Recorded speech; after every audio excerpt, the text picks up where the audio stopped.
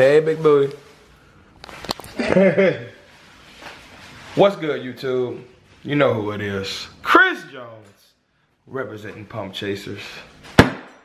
Anyway, guys, so I'm going through my computer.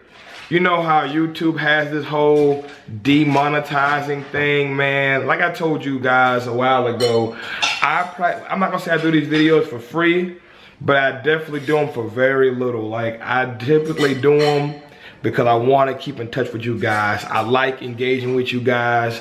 I like being able to just turn on my computer and have access to thousands of people in different parts of the world. That is actually a blessing. People pay for that type of engagement. People pay for that type of advertisement, and I'll be a damn fool to not post just because YouTube ain't really paying motherfuckers, right?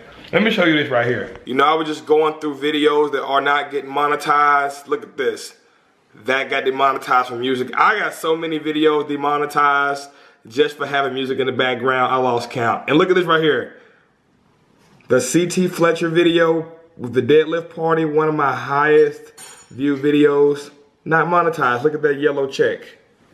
But anyway, guys, long story short, as I was scrolling through, I came across this video right here. Let me show you this. I recorded this video July 23rd, 2016, and I never posted it. I don't know why. It's just been in my fucking system, in my YouTube account. Never made it public. See? 3 views, you feel me? 3 views, never shared. Those views are probably my views, right? Again, in other video, not monetized, below it. The point I'm trying to make is this. I'm posting this video today, all right? So you may notice I got a little scraggly bullshit beard. I was going through a phase. I was trying to grow a beard, didn't work out. And I mentioned Sandra's name. Obviously, she was part of the family around that time. So just wanted to share this video with you because for one, I never shared it. And for two, my opinion is pretty much still the same. If my opinion was different, I would obviously not share the video. My opinion is pretty much still the same. So without too much talking, here's the video. Also, guys, we're doing a Halloween sale. Listen closely. All joggers, athletic fit and slim fit, $30, one day only. All joggers, slim fit and athletic fit, and shorts are $30, one day only, just for Halloween. Also, type in 15% off code at checkout for 15% off anything. The code is 15PUMP. Type in 15PUMP and checkout. Get 50% off anything for Halloween, and all joggers, slim fit, athletic fit, and shorts are $30, one day only. Deal so good, they'll scare the shit out of you. What's good, YouTube? You know who it is. Chris Jones, representing Pump Chasers. And today I'm over here in my office, man. Just got done knocking out these emails. About to play a little bit of Xbox Live. Pump Chasers. CJ is my gamer tag. Be sure to fuck with me, man. I play mostly Gears of War. I might hop on that Grand Theft Auto or that Black Ops or some shit, but for the most part, I'm usually on that Gears of War. So all my Gears of War fans, salute to y'all. I look very forward to that new one that's coming out this winter. All right, so check it out, man. Been a while since I've covered a random topic video. I used to do random topics all the time back in my POG days, so decided to be kind of fun to let's cover a fitness topic today. And today's topic is the pros and cons of having a training partner. As you may or may not know, I typically train by myself. Yes, I might collab with friends from time to time or work out with friends from time to time, but for the most part, I typically train alone. Some of you guys, you may have a loyal training partner that you train with all the time. Some of you guys may be like me, just train the fuck by yourself. So I'm gonna talk about some pros and cons of having a training partner, and I want y'all, for fun, to chime in below and let me know your opinion, some of your pros and cons for having a training partner. So, for people who don't know what a fucking pro and con is, for motherfuckers who didn't go to school, Pros mean practically good things. Cons mean practically bad things, okay? So, some of the pros of good things about having a trainer. I'm gonna have to say somebody to push you, man. How many of y'all really had those times where you just didn't really feel like working out, man? You didn't really feel like working out, but your partner came to the gym with you and pushed you and you got through with it and you came home feeling good about yourself because you know you really didn't want to train, but you went to the gym anyway and you got it done. You know, another good thing about having a training partner is somebody to spot you. There has been many times where, you know, I want to go a little heavier on the bench, but I did it because I'm training alone and I didn't really want to feel like bothering any random person that I don't fucking know, asking them for a spot. Or you have those dumbass spotters who keep their hands on the bar the whole fucking time. I hate fucking people like that. When I tell you I got it, that means back the fuck up, get your hands off my bar. Another good thing about having a training partner, it's someone to keep you accountable. There is no skipping workouts when you got a partner ready to come to the gym and meet you because, you know, they're depending on you to show up. They're depending on you for that energy. They're depending on you to bring that intensity. So it definitely keeps you more accountable. It gives you somebody to lean on. You feel me? Someone to share this journey with. Especially if both of y'all are prepping for a show or if both of y'all are bulking or something like that. Let me bring this camera up. You know, if both of y'all are bulking or something like that, it's definitely a good feeling to have somebody share that with you. Now, let's talk about the cons, right? One of the bad things about possibly having a training partner is, you know, like for somebody like myself, my schedule is fucking crazy. Like right now, guys, see that? It's 11:22 p.m. guys. My schedule is fucking crazy. Sometimes I wake up at 10 a.m. Sometimes I wake up at 6 a.m. Sometimes I work so late I don't get to bed till like 5.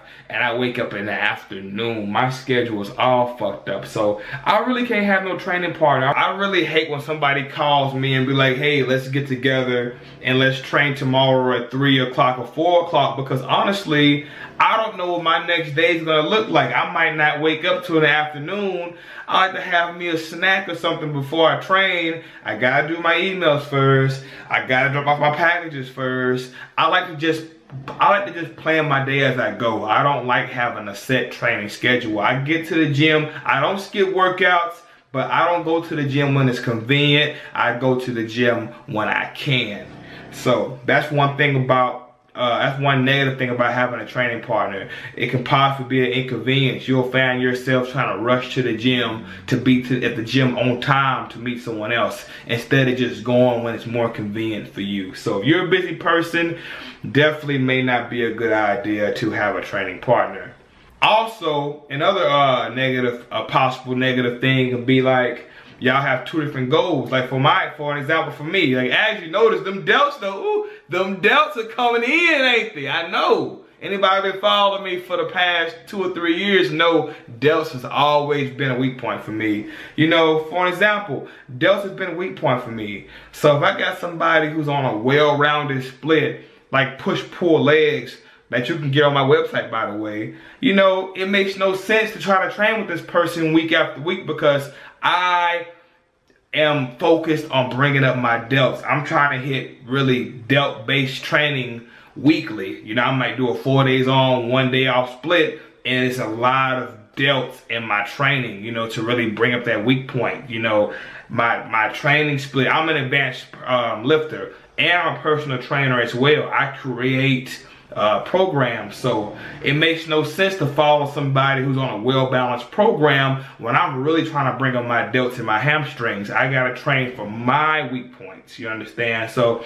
it's really hard to find someone to train with when you have specific goals. That's why a lot of advanced people typically train alone. Well, at least the ones that I know personally. A lot of them just typically train alone because they have specific weak points they're trying to bring up, and obviously it's really hard to find someone with the exact weak points that you have. You might have somebody who wants to bring up their upper chest, or somebody who wants to bring up their back. Obviously I have a great back, So why on earth would I train with somebody whose main focus for the off season, whose main focus for the bulking season to bring up their back? They're probably gonna be hitting back 2 times a week, you feel me? And I only hit my back like maybe once a week. So definitely it's hard to have a custom tailored split when you have a training partner. That's the other negative thing. Another possible negative thing about having a training partner is it's really hard to go at your own pace. You know, how many of you guys, I can't speak for everybody else, I can only speak for myself. You know, you may have had a long fucking day at the gym, you're not really feeling your strongest, you don't want to be fucking pushed, you just want to go to the gym and do a light workout and go to fuck home. Well, your partner, he may have a good day. He may be full of fucking energy and full of pre-workout, and he doesn't give a fuck about your long day. He wants to go fucking ham. He wants to go crazy. He wants to get that high volume in. You know what I mean? But you've only had 3 or 4 hours of sleep. This guy's been sleeping 8 to 10 hours a day.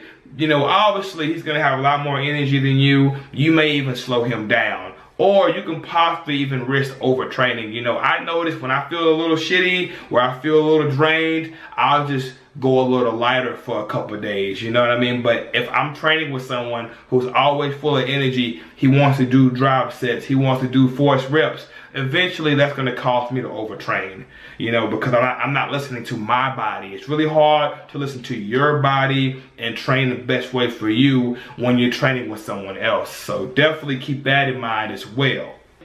And that's pretty much my opinion on the whole, you know, benefits, the pros and cons of having a training partner. Me personally, I can't speak for everybody else, I love having company in the gym. I love training with Jerron.